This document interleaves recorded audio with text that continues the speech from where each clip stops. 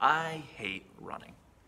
Even when I was in sports in high school and running and doing sprints was part of the fitness regime, it was never something I really enjoyed. And so if today you ever see me bolt past you at a dead sprint, my advice to you is run. Run for your life, because assuredly there is something chasing me. Now, the one exception to my dislike for running is my pursuit of God.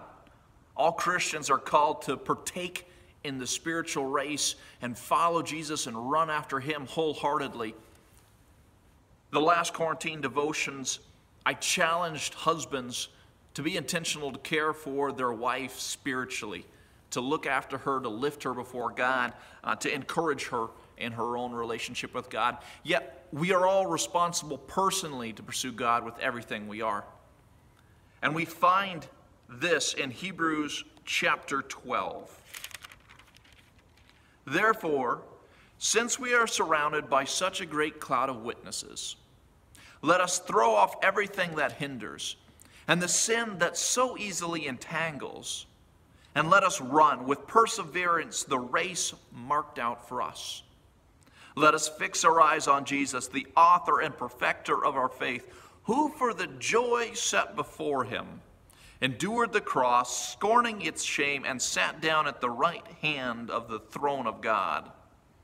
Consider Him who endured such opposition from sinful men, so that you will not grow weary and lose heart. In this current time, our life has changed a lot. We're no longer out and about. We're no longer socially involved. We're home so much. And there's a lot of things that have just kind of fallen by the wayside. You know, a lot of us, we're starting to get a bit shaggy. Maybe you're one of those people who hasn't worn pants in like 2 weeks. There's a lot of things that we're just starting to kind of let it all hang out. That's understandable, but one place that we can't afford to become sloppy is in our walk with God, in our run as we pursue Him and live for Him. You know, we're made to be in relationship, to be in community, and it's difficult when we're not. Yet the Christian race has never been something done in isolation. It can sometimes feel like it's just you and God, yet we're always in community. Even when we can't meet physically, we are part of a broader family of God, a history of God and His people. And if you look back in Hebrews 11, that's that incredible Hall of Fame, a Hall of Faith chapter. Even today, where we're so distant from people,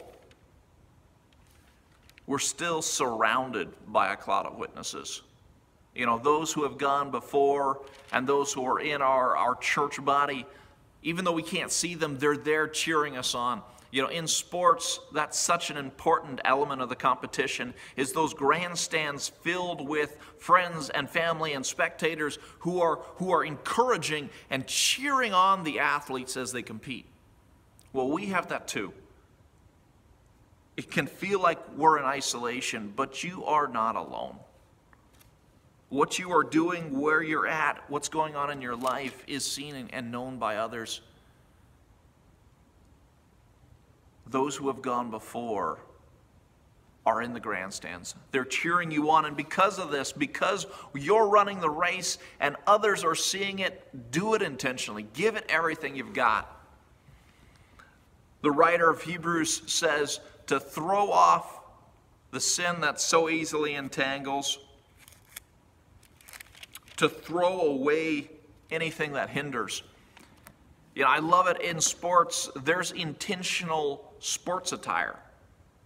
You would never go and try to play tennis in jeans and a button-up shirt like I'm wearing. It would be restrictive. It would hamper your ability to play the game.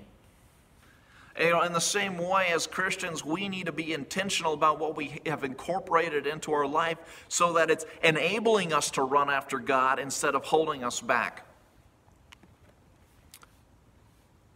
Give you an example. In my own life, some years ago, I loved playing video games, especially online first-person shooter video games. And I was incredibly competitive about it. I spent hours every day playing.